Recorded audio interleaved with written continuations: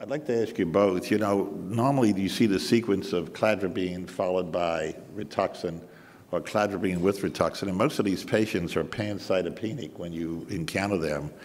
My understanding is that the CD20 coat on hairy cells is probably about the heaviest of any of the B-cell malignancies. Given the fact that you're pancytopenic, why don't you start first with Rituxan and then come in with cladribine with Rituxan? Jackie or Jay? Sure. So you mean that your question is why don't we start with the rituximab first and then get cladribine combination? Right, since it's less marrow suppressive. Yep. So I mean, I think you know the role of rituximab I think is evolving. There's many trials and many patients have received rituximab as well, and that even though there are trials ongoing, I wouldn't say it's considered to be a standard that all patients are receiving cladribine rituximab in combination. Just to be clear that even though we do see a higher MRD negativity rate, at the end of the day, there's no data to show for survival benefits. So it's not mandated that we have to give a rituximab combination in the first-line therapy, although we do often think about them. In those special situations, the pancytopenia patients, I do wonder, I personally haven't done that. I think those could be a reasonable approach. We don't know the right sequence, what the timing of a rituximab. I know the NCI did a study with a concurrent cladribine rituximab versus a sequential cladribine rituximab about a month later. So I don't think the data has been presented. I don't know the exact result of the data, the randomized studies of the kind of combination to see whether there's an optimal the sequence or the timing to get the best benefit. But I think that's a kind of the approach that we could take. Actually, in those patients, and I actually recently had a case of the 77-year-old newly diagnosed hairy cell leukemia, which is rare because the median age is a lot younger than that. So, but then he presented with a lot of other comorbidities and the pancytopenia, no infectious complications yet, but I'm certainly concerned. Those patients that I think those are the patients that we enroll to obinutuzumab in combination because the vemurafenib there is no further cytopenia these patients do get, so there's no kind of the dip down of a normal hematopoiesis. Their counts actually recover from where they start, so there's no dipping down. It's only go up from where we start. So actually we thought it's a good combination for them to do, and hopefully will present to be a good combination, but we'll see. But I think other options might have been the rituximab or starting with the rituximab to see these frail, especially the frail patients. Yeah, I don't see a reason why not consider it, but we don't have enough data. Unfortunately, we have more drugs than patients for this disease. It's one, like you said, I haven't seen the data from Dr. Kreitman either of sequential versus concurrent. I think at the end of the day, what they'll find is that concurrent is better than sequential, just like they did with FCR and FR in CLL. But it might be different, different diseases. But sequential usually more bang for your buck. What we do is monitor them closely. If there's a concern for infectious diseases, we choose pentostatin instead because at least we can titrate it lower and give it more infrequent or hold the doses instead of like giving cladribine frontline. Yeah, we have some questions again to the audience.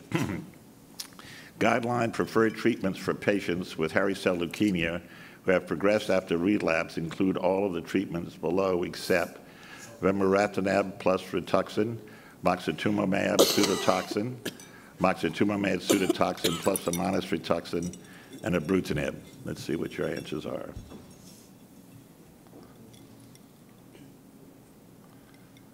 All right.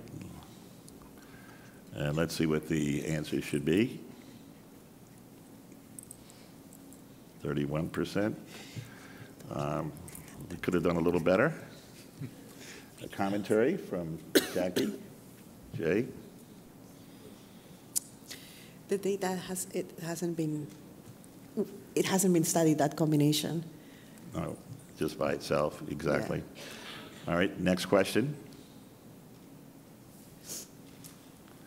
A 42-year-old female with asymptomatic pancytopenia, white count 2.1, absolute neutrophil count of 600, platelet 75,000, hemoglobin at 10.5, splenomegaly 2 centimeters below the costal margin, no other comorbidities, bone marrow is a dry tap. IHC shows that it's CD5 negative, CD10 negative, CD11, 11C positive, and CD whatever. I guess that's 20, I would gather. So CD20 positive. So what would you do? Would you watch and wait? Would you use cladribine plus or minus Rituxan, vemurafenib with plus or minus Rituxan, and moxetumomab plus pseudotoxin? What would be your choice? Yes. Yeah. Yeah, I think this patient is probably significantly neutropenic to warrant giving treatment. Jay, what do you think? So we're just I mean, I think the first thing is that these patients, this patient, I think the watching wait, the 26% of that one probably, I think we can all agree, we should agree that this patient need therapy, significant thrombocytopenia, although not requiring transfusion at this time, but this patient at this stage will soon require them. So before they do, I think this is the optimal time to intervene with a therapy. So the one thing is that this patient need a therapy. So I think that's an important point to recognize what time point is it, but this is it. I think the combination of therapy, cladribine plus or minus rituximab, is the current standard. I'm encouraged that there are 23% of you guys chose vemurafenib plus rituximab. So hopefully, someday maybe an option, but at this time it's investigation therapy, just to be clear, right. Experimental therapy. So we only do that in a part of a clinical trial. So I want to take this opportunity to emphasize that I'm excited about it, but again, at the end of the day, it's experimental therapy, and the data hasn't been published just yet. But maybe those 23% can refer them to you, right? Yes, if you do have those patients who need a kind of looking for chemotherapy-free options, it's an ongoing study, so we have a kind of about more than halfway through, so we'll probably close the study sometime next year. So if you do have them, more than happy to see them and refer, please. Dr. Connors, you have a question? Yeah, so our experience at home in the province of British Columbia, where we've had a chance to watch patients for a long period of time, reaches all the way back to the interferon era. And so what we've noticed, as you commented on, I think in one of the presentations, is the frequency with which these patients eventually can develop diffuse large B-cell lymphoma, a late complication.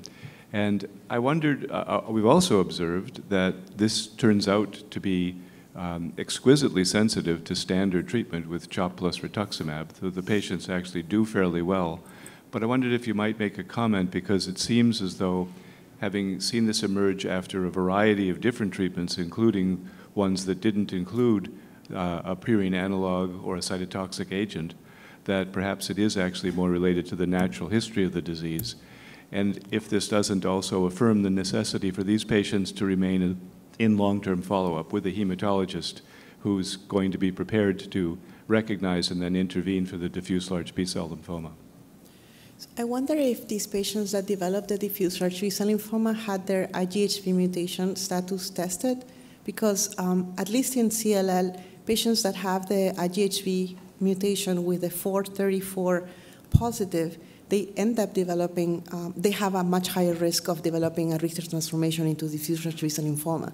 So it's possible that maybe those patients are enriched for that mutation. The other mutation that may be seen in hairy cell leukemia variant is 17p deletion in up to a third of the patients.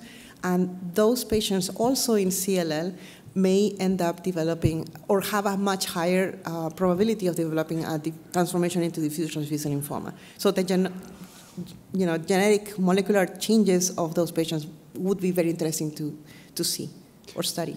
We haven't had the opportunity to look at the immunoglobulin heavy chain mutational status, but we have been able to look at the subtype in terms of light chain expression, and there's a match there. So we do think it's derived from the original disease. The other question I had, though, was what about the frequency with which these patients have good responses to treatment? Have you also noticed that? I haven't seen responses to the transformation to the LBCL. I haven't. I don't have experience on that. Yep. I think the 434, the heavy chain gene actual rearrangement is actually interesting, because those are the patients, even in the classical hairy cell leukemia, those are high-risk patients, and those patients are the ones who actually do not carry BRAF, characteristic BRAF mutation. So I think it is in unusual cases of in the variant and classical hairy cell leukemia, which is not always easy to distinguish them unless you have a really good hematopathologist to look at them. CD25 is one of the easy markers, but even that may not be always that reliable. So I think that mutation analysis in some cases, in addition to BRAF, could be helpful to dissecting those out. Dr. Haberman? Hi, Tom Haberman, Mayo Clinic. A couple of comments and a question. So in variant hairy cell leukemia, I've been around since before that was ever described. And we took some spleens out. And those patients with splenectomy have done incredibly well long-term, and if you could comment on that in a minute. Secondly, with regard to Mort's comment, we actually did an interferon followed by pennistatin trial back when we were doing the interferon pennistatin trials.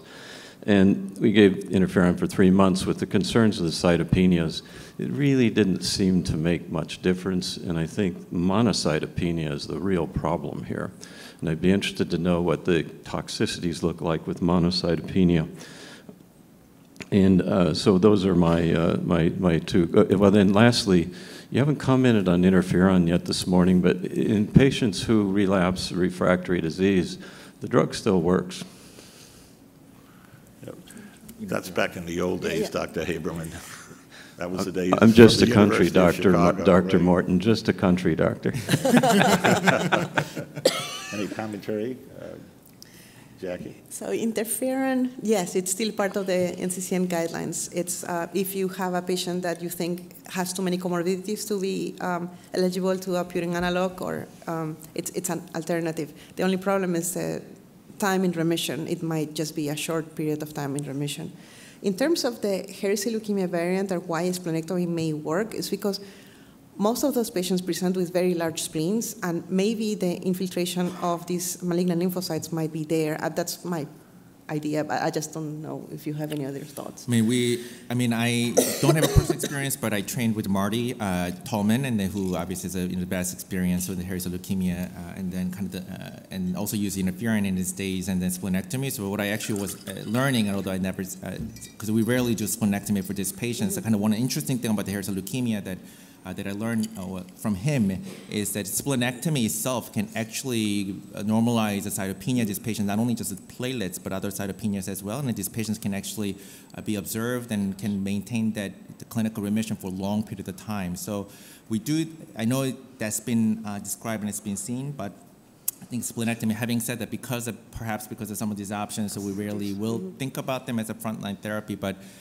in refractory hairy cell leukemia variant, as we did have one patient who actually went through many therapies, but it did come up, but because of his age and comorbidities, we didn't do. But I do agree that there could be an option for these patients. What about monocytopenia with the new agents? So monocytopenia, so we didn't look as rigorously, perhaps we will, for the monotherapy, the patients, and we'll look at them in the frontline patients as well. We're looking at the T cell recovery for that subset, because one of the interesting findings is the immunosuppression with a non-pure analog-based therapy. So monocytopenia, but although we haven't looked at it rigorously, that we do see the recovery in about 4 to 6 weeks after as the rest of the cell counts recover. So we haven't seen the prolonged monocytopenia. When they present, they often are monocytopenic, but they do seem to recover with the other the immune recovery with the vemurafenib at least. But that's just our personal experience so far.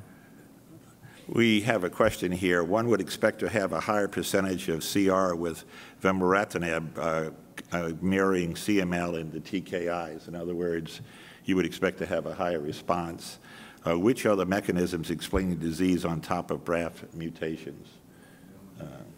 So, yeah, I would have also thought so too when we designed the study, that we're kind of excited that single agent might be, because the one chemotherapy can reduce the hairy cell leukemia, and a kind of unique disease that the repeated course of the chemotherapy can induce such a the frequent remissions in these patients, and they do well for so long. I do not know whether which other mutation is involved, but we do know that even with the vemurafenib at 960 milligram twice daily dosing, we are never getting rid of the disease completely, and we do know the MAP kinase pathway is still activated. So we're not shutting down the pathway completely enough. So I think that's actually the one reason, because all the whole exome sequencing that we have done for the pre-treatment and at the time of relapse for these patients, and the response, we haven't seen any resistance pattern that it will explain the the rising of the clone, and then they respond again to vemurafenib, although not completely. So I think it's just a matter of not shutting down the pathway enough.